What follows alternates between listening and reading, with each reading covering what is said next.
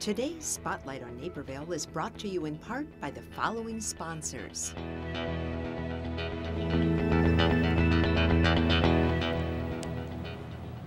Welcome back to Spotlight on Naperville. I'm Nancy Wearsome, and we're going to visit now with Literacy DuPage. Important group.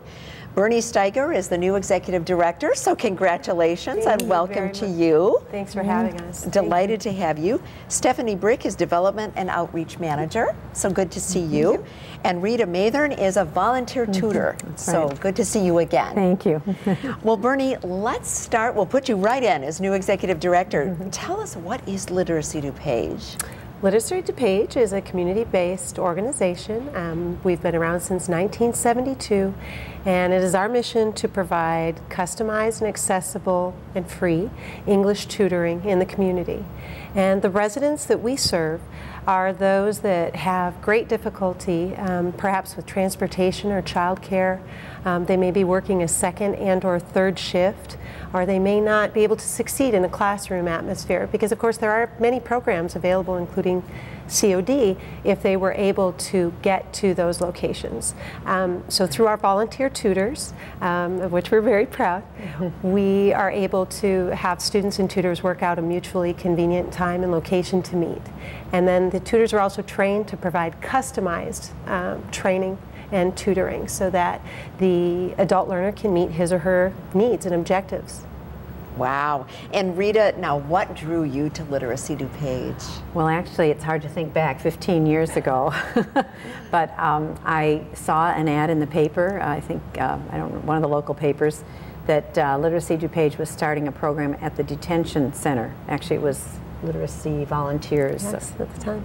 And that appealed to me, so for quite a few years I volunteered with basic English students at the detention center, and then gradually took on ESL type of teaching with people from Egypt and Guatemala and Taiwan and all kinds of different places. It's really been very stimulating and interesting over the time. Oh, you must have had some incredible experiences over definitely. that number of years.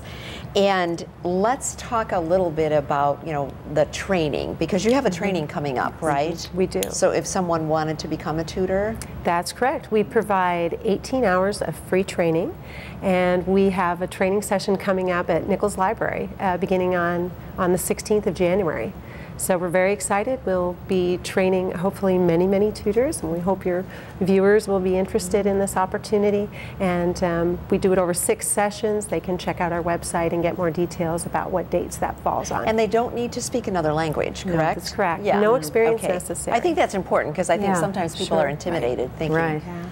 And you also do some events. Yes. So let's talk about, this is so clever. Reading Between the Wines. Reading Between the Wines, I love it. That's our event that we have coming up in February. It's February 1st.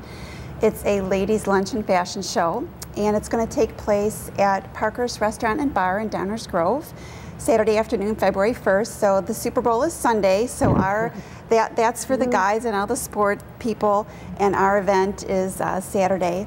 And there's going to be a fashion show that's going to be run by Jeans and a Cute Top Shop, also in Downers Grove.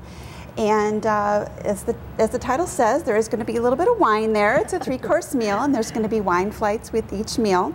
And we'll also have a wine pull and the fashion show. But of course, the real focus is on the need for literacy awareness in DuPage County. So we are going to have one of our adult learners speak there and talk about her experience with our program and with her tutor, and what her goals were, and how our program changed her life and what she's been able to succeed with.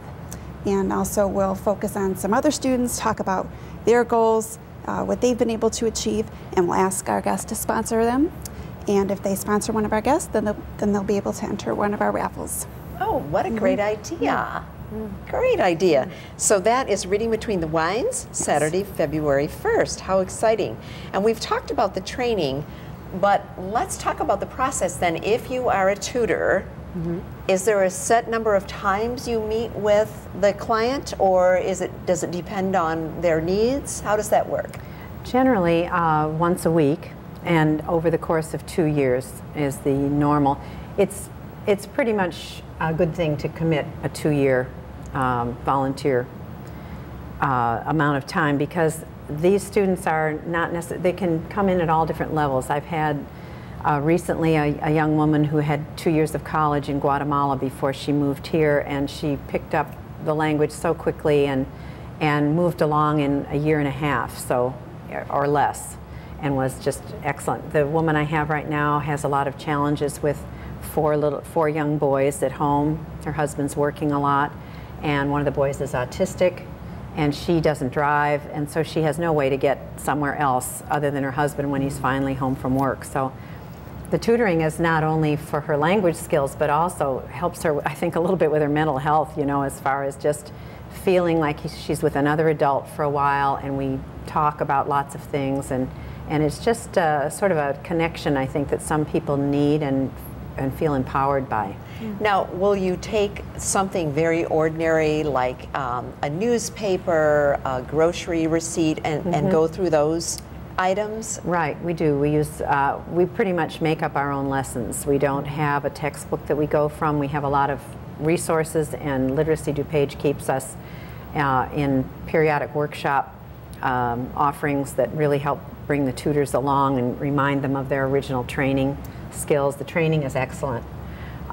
So yes, we try to find out where they are with their language at the point that they come in, and then what the needs are, and work with hands-on things right there. I was going to say, I bet it's very, very individualized, because everyone is so different, and coming in with, you know, different levels of understanding of the English language. It would seem like you'd have to be really flexible. Absolutely. Yeah, true. And some of them, you know, haven't gone all that far in education in their home country with their own language, so that presents a little additional challenge for a tutor, but it's so rewarding. I mean, I really have to emphasize it's an extremely rewarding thing. To teach somebody one-on-one is the perfect situation.